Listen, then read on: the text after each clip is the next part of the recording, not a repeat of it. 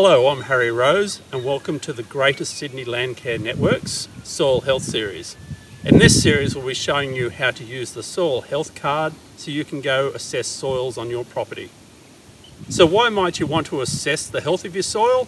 Because healthy soils equals healthy landscapes equals healthy pastures. This video is about slaking and dispersion.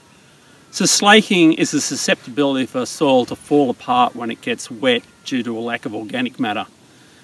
So if you have a soil that slakes and the soil's bare and it rains, then that soil can fall apart and be more easily eroded away. Dispersion is about sodium in the soil. So when you've got a lot of sodium in the soil, the little clay particles can float apart, and you'll often see cloudy dams. That's often when you've got dispersive soils around. So when those little clay particles float apart, they can more easily wash away, and it's the clay particles that hold on to the nutrients. So not only do you lose your topsoil, you also lose your nutrients. If you have dispersion further down in the subsoil, you can get tunnel erosion. And that can be fun when you're driving a vehicle across the paddock and suddenly your vehicle just drops down because the subsoil has washed away.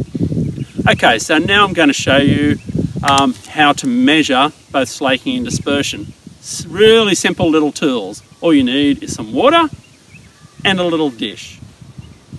So let's show you how to measure slaking and dispersion. Is put water into this little dish that's deep enough that it's going to cover any little crumbs that you put in there. What you do is you select a couple of crumbs, and here we're going to do the 0 to 10 centimetre depth. So don't drop it in, just gently place it in the soil and watch what happens. If that crumb falls apart in less than 1 minute, that is really bad slaking, or it's really poor. If it doesn't fall apart after 1 minute, but then you give it a gentle shake and then it falls apart, the soil is fair.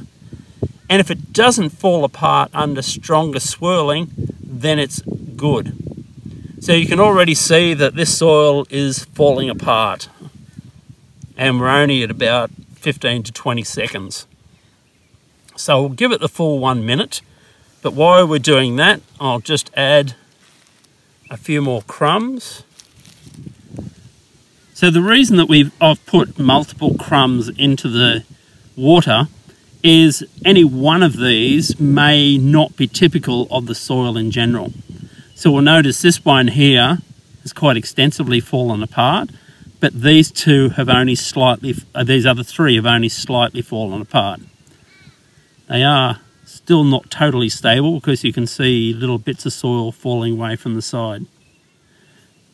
So if it falls apart in under 1 minute, it's poor. If it's still held together after a minute, but then you gently swirl the water and it falls apart, that's fair. And if you give it slightly stronger swirling and it still holds together, then that's good. And remember, this is about a measure of the amount of organic matter that's acting as a glue to hold the soils together. So if you have a soil that slakes, it tends to have low organic matter. So okay, we're at 1 minute now. We've seen this one here has fallen apart, so this would rate as poor. These ones have only slightly fallen apart, so now we'll just give them a gentle swirl, and they've largely held together. Still not fantastic. And a stronger shake, you can see this has got quite a lot breaking away from it. So it's not going to fall into the good, it's going to be fair. So what this will suggest that we may want to add a bit more organic matter to our soil to make the soil hold together better and not slake so much. Now what we need to do is leave this now for 10 minutes and see whether the soil disperses. Now if it disperses, what we'll see is a white cloud forming around each of these soil crumbs. If we see that happening at 10 minutes, then we probably want to wait out to 30 minutes to see how well that develops. If you get no cloud developing, then your soil is not dispersive. If there's a faint cloud, then it's fair. it is a bit dispersive, not really bad, but if you get a strong white cloud, then that's really bad dispersion, and it means your soil clay particles can easily wash away. 10 minutes, and you'll see that no white clouds have formed around any of the crumbs. Therefore, we don't have a dispersion. On the soil health card, this would rate as good. If we had that faint white cloud, that would be fair, and if we had a strong white cloud, that would be poor and suggest that your soil was highly dispersive and could easily wash the clays away. Now we've got soil at 40 to 50 centimetres, let's see what happens down there. So I've taken a crumb, put it into the water. Let's look for a few more crumbs. So there's 3 pieces.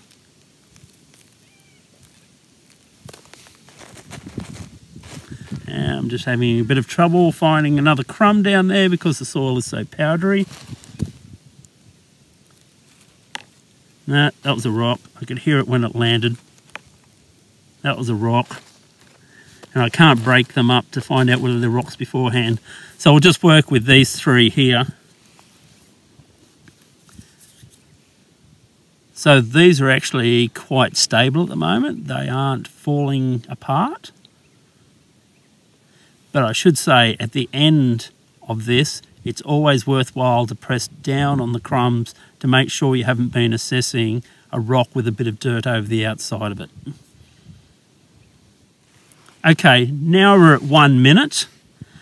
When we look at these, all these crumbs have held together.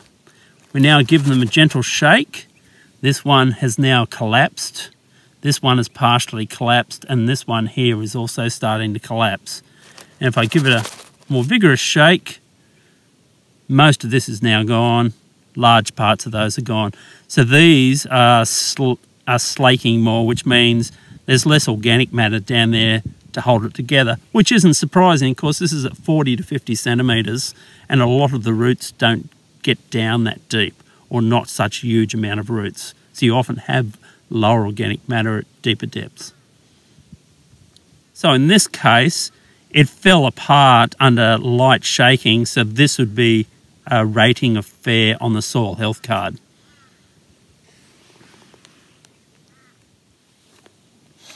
Okay, we're now at 10 minutes, and we can see there is no white cloud at all forming, so therefore this soil is not dispersive. So on the soil health card under dispersion, this would be rated as good. If there had been a faint white cloud around them, then it would be fair, and if there was a strong white cloud, that would rate as poor, and that means the soil would be very prone to washing away, and especially the clays, when they get wet and there's water runoff. But when you finish your assessment, fill in your soil health card.